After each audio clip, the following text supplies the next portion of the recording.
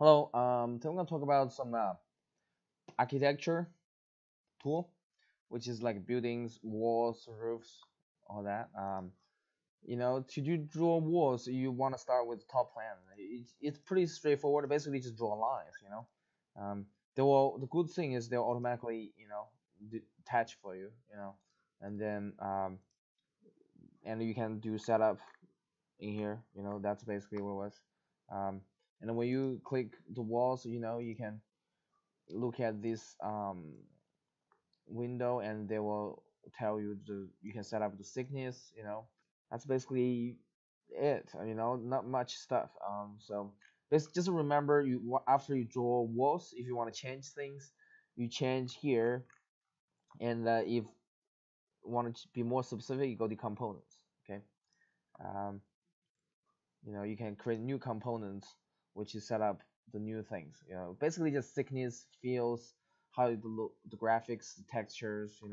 Not much things. Okay. um, and then if you want to draw new things, you can just always, they'll automatically create for you. Okay. um, they're also really important called wall join tool. um, Basically if you draw a wall, like a separate wall, um, like this, you want to join them, you can use this wall join tool. See here, just remember there are different join mode. Okay. For example, this one join, you click this, then you will join. You click this, you will join somehow. Okay. You can also click this one, click this, so they join. Okay. Let's go to 3D view so it's more. See here, this is basically what we draw with all the walls. You could actually select all of them. I think they're all too tall. You can change the height, make them 6. That's 6 inch. I need 6 feet. 6 feet. So they're getting taller. Okay. Um, and for specific sections, you could double click. Oops. See, you can double click. You can move. And you could move in, move out. And if you select specific walls like this one, you can right click and edit, so you can change the height. Super easy. For specific one, you can even do customize shape of the walls you want. Okay. um, like same with this one. See, I can make them whatever shape I want. you know so it's pretty flexible, and just play with them. Okay. And it's straightforward. Okay. um, just remember the join tool and the wall tool. Then the other thing is roof. For roof, you just click the, make sure select the walls first, and then you go to landmark, go to architecture, and create roof. Okay. Usually, I would just do, you can change thickness, bearing, intersect, the pitch, angle, all those. I just click OK and see the roof first, and then I can change here. If the thickness, I can change to 10. See, it becomes thicker. If you want to look at specific things, you could, um, just check the difference of those, and then you will see. Okay. Well, by the way, this is pitch. If you want to change here, 50, so it becomes super, a little bit steeper. um, okay. So that's roof. And then let's talk about the other topic is snap. So basically you could just draw a shape. That's first way you can do. um, you just right click, create object from shapes, and then you can pick. See, there's snap. You click it here and you click OK. So there's snap tool, so you can have snap. Which is, I can delete the initial one, and this is snap. What this snap do is you just piece of surface, okay? But you can double click, you can change the boundary. See, this is a boundary. You can draw things on it. You see, you can add, you know, you can select them. You can add surface.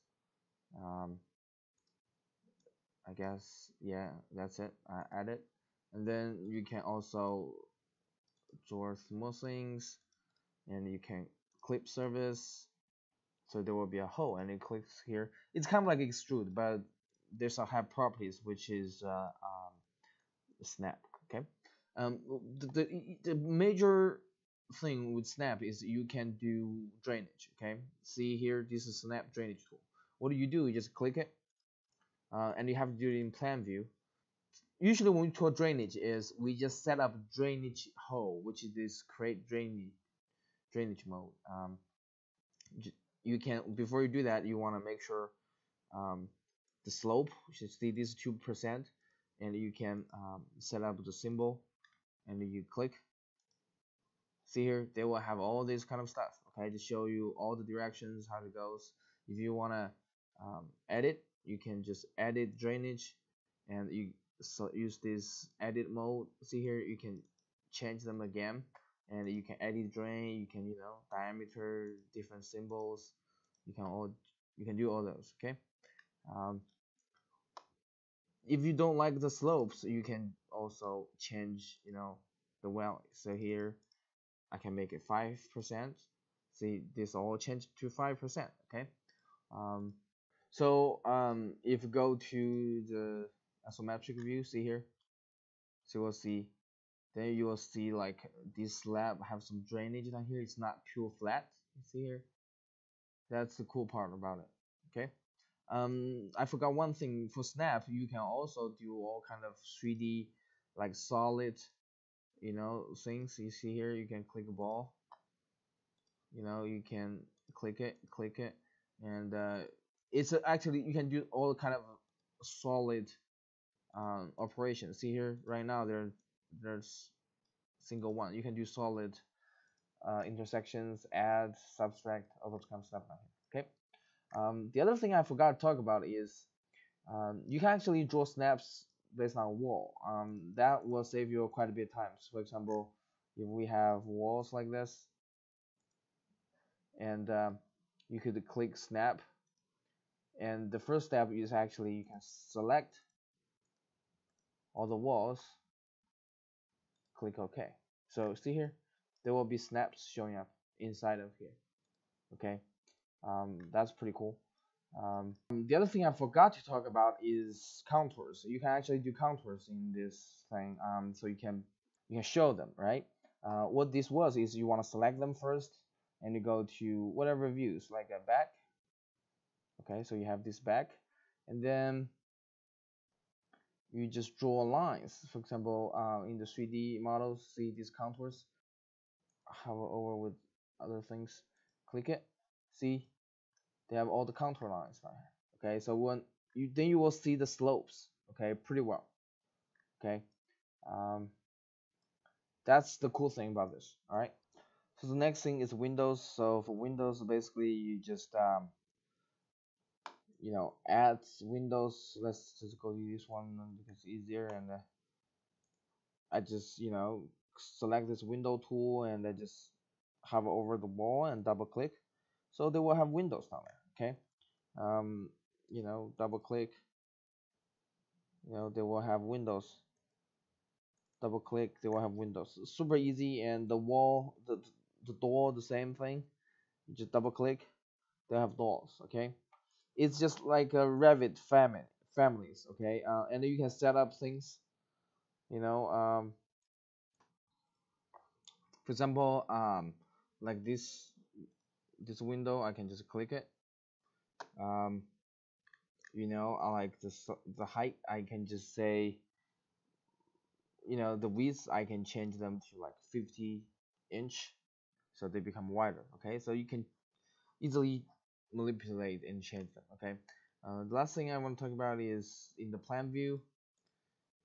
You could actually set up really cool things like visualization. This is called the render camera tool. You just draw a line. They will have some properties pop up. You just click OK. So you have an object called camera. Okay, so this is a camera. Basically, they will set up the camera down here. You could create a specific class for it. For example, I usually do that. Camera is in the dimensions, so assigned to selection. So you can hide them if you don't need it. That's pretty cool. When you need it, you click it, and when you activate camera, so this is a view you're looking at. Okay, the render mode, you can go to OpenGL, so just whatever. So it's just an easy way to look at it, and then you can show up in your plan view too. Okay, so basically that's it. Thank you.